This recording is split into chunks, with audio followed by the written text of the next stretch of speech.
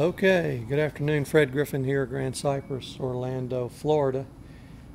Just going over a couple of things you can learn today from a lesson that I gave. One is how important setup position is and how it affects your impact position.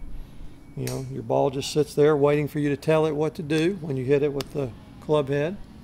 So this gentleman right here, 14 handicap, pretty good swing. You can see we're doing swing model, which is a computer overlay, a composite of compilation of 150 of the top tour player swings, adjusted to fit his body size. Swings along with you, so you can see how you're performing in relationship to the model swing.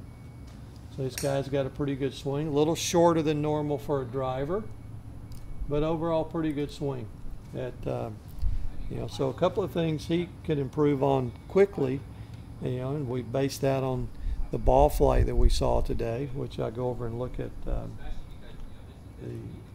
flight scope numbers. And if you can, combination of the launch monitor and swing model, really great way to work on your game. You can make improvements so quickly. It's truly amazing, the technology. So the launch monitor, most people use either the flight scope or the TrackMan. Gives you good information at impact is what the ball is doing. And this is all the information at impact. You can see what we're working on with him is the face angle is 11 degrees to the right at impact. He's hitting down 1.8 degrees on his driver.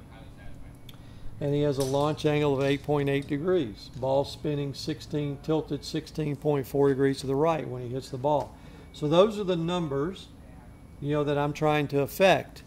Through his work with his lesson while he's here today and tomorrow.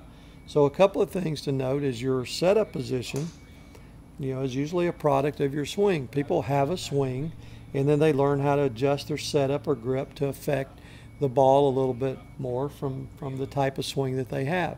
So this gentleman here coming through impact that you can see right here, there's impact position.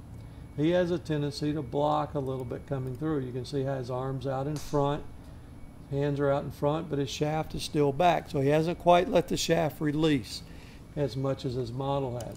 So that's going to position the club face slightly open to the right and de-loft it. So he's going to have a lower launch angle and hit the ball over to the right.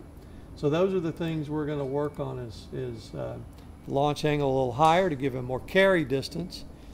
Also the grip, weaken it up a little bit to get the face angle right at impact so he hits it straighter, but also higher and more speed. Because he'll be able to turn loose of the club a little bit more and not hold on to it. So it's set up. Go over here and show you with the full figure model right here. If I put the line right up to the ball, you can see how this line's right off the left shoulder. So when I come into impact, and I push impact, you can see the left shoulder's still there. See how the left arm is touching? His left arm's out in front of the line. And his club head's still not to the ball yet. So he's got a little bit of a tendency to block coming through. Bring him on through a little bit here in the follow through.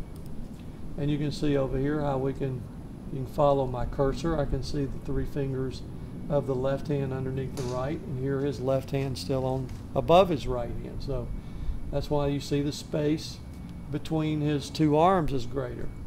So we'll affect the release by changing his grip and also affect the launch angle by that as well, and also by moving the ball forward.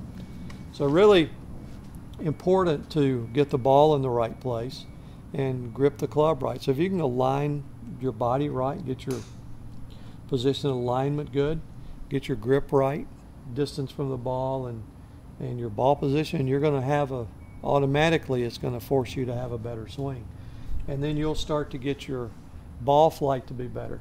But having the combination of the swing that you can see here as we come down through the downswing, the swing better, along with the numbers better that we'll see from the impact position, that the setup changes and the grip changes are going to affect in the swing, much more consistent in the ball flight.